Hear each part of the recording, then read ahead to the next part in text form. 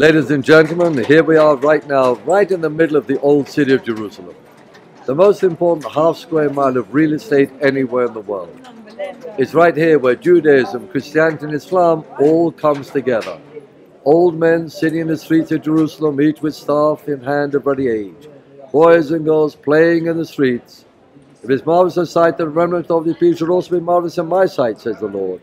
I will save my people from the east country and the west country.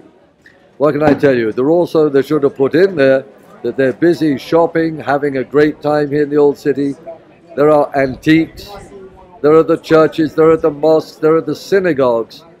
What can I tell you? Jerusalem's the place. This is most certainly the geopolitical center of the world. You want to find out about religion? You want to find out about shopping? This is the place to be.